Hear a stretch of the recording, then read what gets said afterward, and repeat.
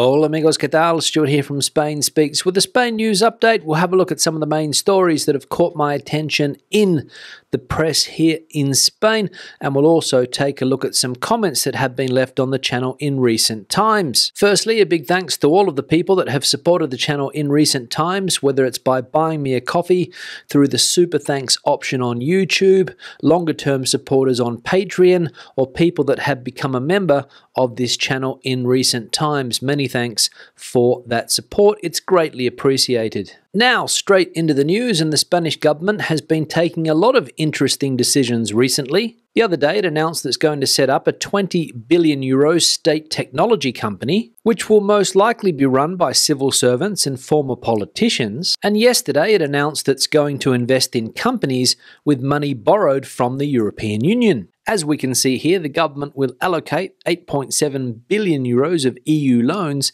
to take equity in companies. The government will allocate 8.75 billion euros from the loans of the recovery plan, which totals 83 billion euros, to invest in companies alongside venture capital fund managers. The goal is to make a profit when the funds are sold off so that the money can be repaid to Brussels. Sources from the Official Credit Institute explained yesterday that this agency is the sole participant in 4 funds managed by Axis, its venture capital subsidiary.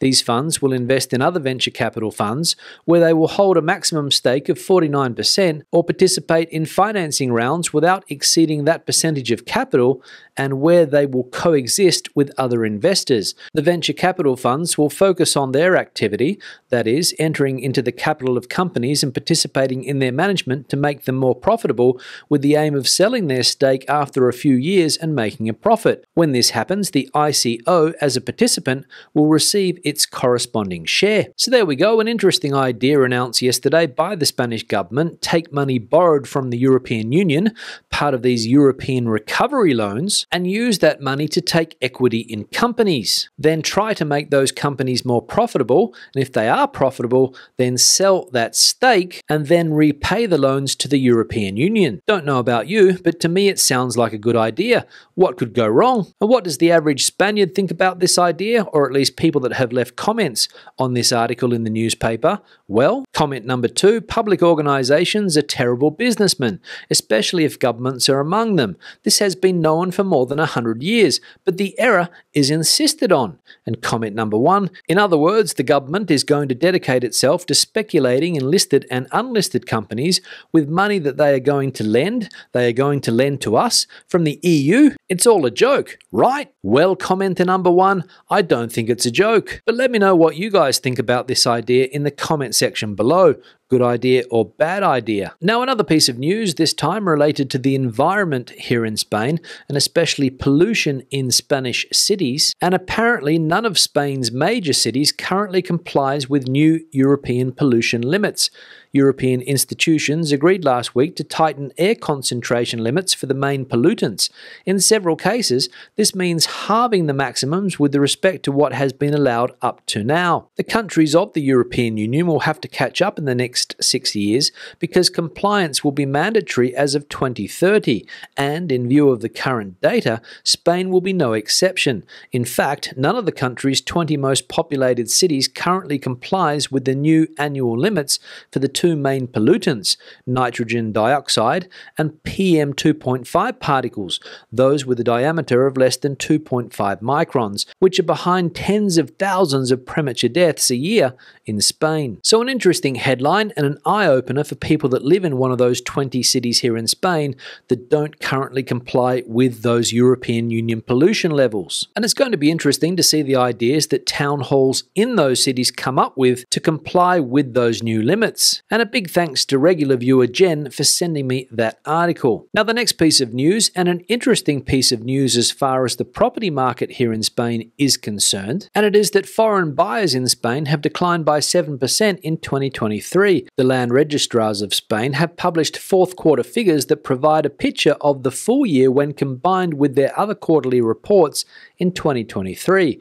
Pending confirmation in their annual report, the figures show that 87,365 property sales involved a foreign buyer in 2023, down 7% on the previous year, and the second best year on record. By nationality, the British were the biggest market as usual, with 8,326 acquisitions in the year, followed by the Germans and the French. All three markets declined compared to the previous year, with the Germans down the most, 24%, followed by the British, 15% down, and the French, 5% down. The biggest growth in demand came from the USA, up 154%, followed by Italy, up 11%, which includes Argentine buyers with Italian passports. So there we go, foreign property sales in Spain in 2023 still dominated by the British, the Germans, and the French. But watch out, because the Americans are coming, up 154% on previous figures. I wonder what's behind this. If you've got any idea, please let us know in the comment section. And the final piece of news we'll look at today, and it's an important piece of news for people that have property on the Costa del Sol or people that are planning a holiday on the Costa del Sol this year. Because as we can see from the headline, swimming pool confusion on the Costa amid ongoing drought crisis.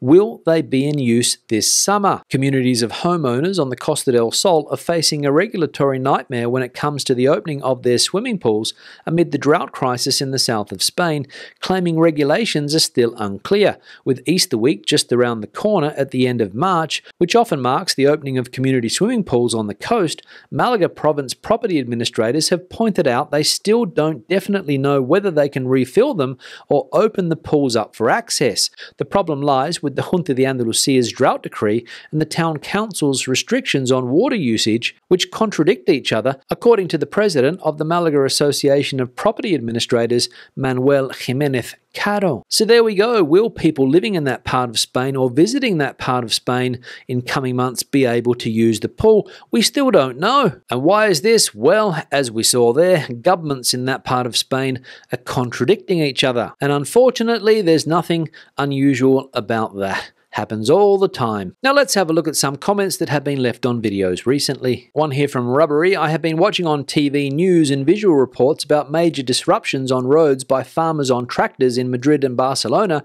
protesting about cheap imports and farmers' restrictions regarding air pollution from farms and the net zero date to stop all CO2.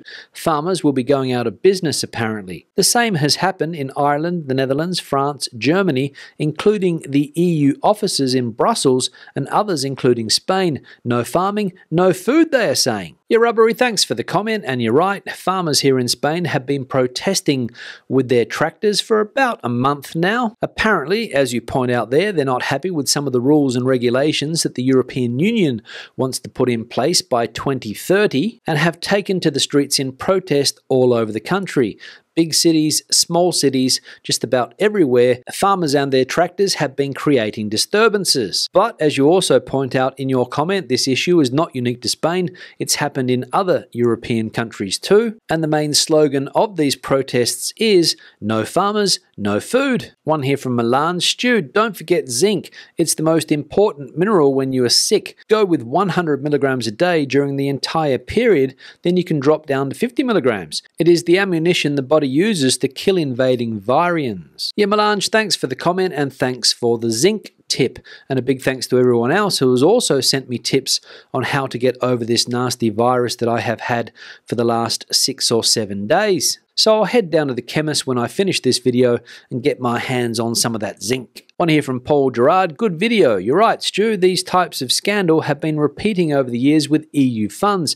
Back in 2014, there was an investigation where the Spanish police investigated the embezzlement of £1.5 billion of EU funds that were bound for retraining schemes for the unemployed. This month, however, the EU Pandemic Fund inspectors found no sign of fraud in Spain, but did suggest Spain should be more flexible and transparent in the use of its funds and in providing public information about them. They also added, nothing new there, several of Spain's regions complain about their proposals not being considered. Yeah, Paul, thanks for the comment. And this is something that we spoke about in yesterday's live stream.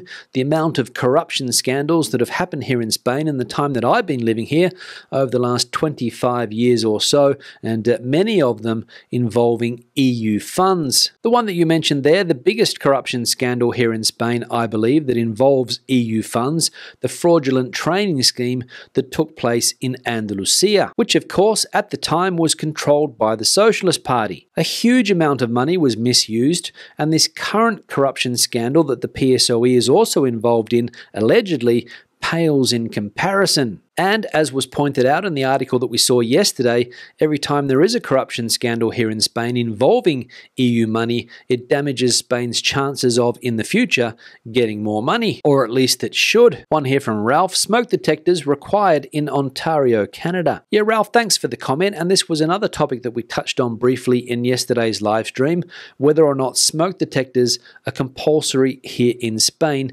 in residential apartments. Somebody in a comment yesterday pointed out that where they are from in the United States, I think it was, smoke detectors have been compulsory for years. And you also pointing out that where you're from, they're compulsory too. To be honest, not sure what the regulation is here in Spain, but all I know is that where I live, there's no smoke detectors. So when I'm finished buying my zinc at the pharmacy, I might head to the local hardware store and pick myself up a smoke detector. Probably a good idea. One here from Kim, what's the difference between Don and Señor? Yeah, Kim, thanks for the comment, and an interesting question posed there, and I'm sure that people learning Spanish will find the answer very interesting indeed. When talking to somebody, when do you use Don or when do you use Señor? Well, luckily somebody replied to this comment and the answer is fairly simple. Let's have a look. Anthony replied, Don is used just before the given name, Señor before the surname of the full name, in which case it can be used before Don. For example, someone named Jose Garcia Martinez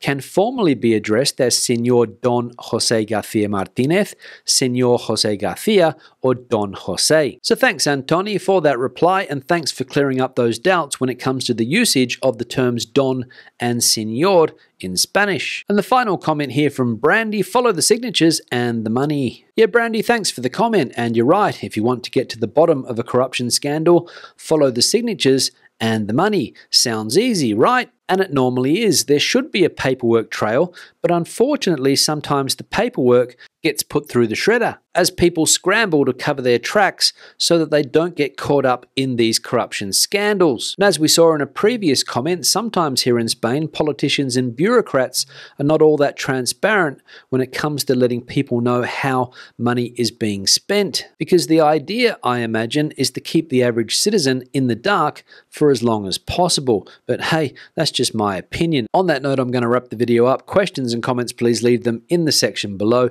If you have anything to add to the conversation today, the comment section is the place for you. Give the video a thumbs up if you liked it, thumbs down if you didn't. I'll see you in the next one. Hasta luego.